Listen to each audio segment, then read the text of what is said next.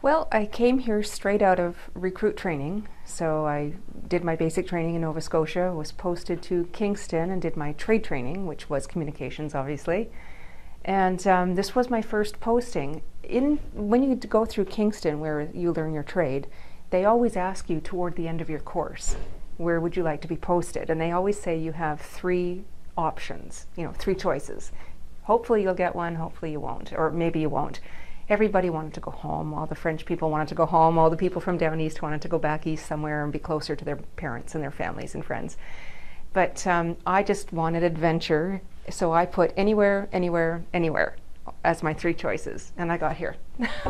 And everyone's going, oh, it's a bomb shelter. And the NCOs at the time, when they found out that one other girl and I both got carp, we didn't know what carp was. We had no idea, and all the NCOs are going, oh, they just thought that was pretty hilarious because carp was an underground, this, creepy bunker, and nobody knew what was going on down here or anything. So we're like, okay, what did we get ourselves into? So we're on the bus, and we're busing out from Kingston, and we were on some kind of a multi-passenger van at one point, and that ended up being the carp shuttle that would take us back and forth to work every day. But we're driving and driving and driving, and of course I'm from the Vancouver area, so I'm not used to wide open spaces like this. And I'm thinking, okay, where the heck is he taking us? So we're going along, and finally he says, okay, we're here, and we see the big, huge green and white sign that says Canadian Forces Station Carp, and it's like, where? There's no buildings. And then we saw the little guard shack, and it's like, we work in there? We didn't get it. Nobody had told us yet that it was a bunker. They knew, and they were going, ha, you're going to enjoy that. But no one had actually told us that we were going to be underground.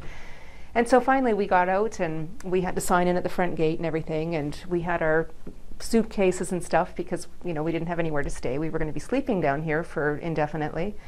So we came in, we didn't have enough of a security clearance to work anywhere else except the switchboard. So we were sleeping in the women's quarters, and our first job was the switchboard. And as you've seen in the photos, back then it was the old plug and cord board, and it was this massive big thing, probably almost the length of this whole room. And we walked in, and there was one guy sitting on a bar stool type thing, and he was going like, hello, Canadian Forces Station Carp, we were just so overwhelmed. First of all, who in our generation has ever seen one of these that is still active? And who's ever worked on one at our age? I would say most of the teletype operators, certainly the regular force teletype operators, would have all been women. We might have had the odd guy in the reserves that was a teletype operator, but really they tended to be more like the radio operators, and then women would have been the teletype and do the secretarial. That kind of administration would have been the women. And the officers would have been, almost all of the officers would have been men. Because then when I took my officer training in the early 80s, women were just kind of starting to become more accepted. And because it was even around that time that women were first allowed into RMC, the early 80s, I believe. And then the other thing was, because this was a communications setup, and it was Army, women couldn't be in battle, or in any combat roles, so you wouldn't have had many women in the trade, so they wouldn't have needed to be in here, they wouldn't have been many in here. Yeah, we were. There was far, far less women than there was males. But, that's one thing about the Canadian military is that males and females are pretty much the same. They get paid the same. You do the job. You're the rank. You get paid the same as the males. And you don't. Back when I was here, you didn't see that too often, where males and females got paid the same for the same job. Often, a female will get paid far less. And which really shocked me, right? Because it's never happened to me, because I joined when I was young.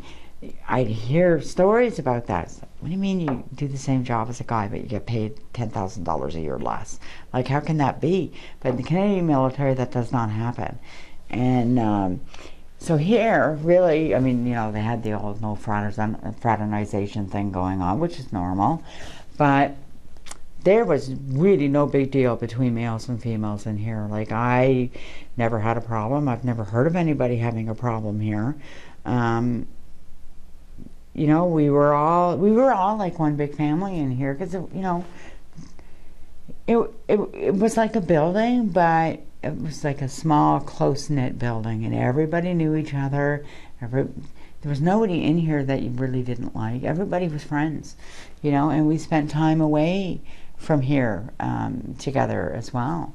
Like, I know my whole shift, at least once a month we would get together and all go out to dinner, or somebody would have a house party, and so we liked each other outside of work as well. Well, the reason I went there, first of all, was because Mike and I got married.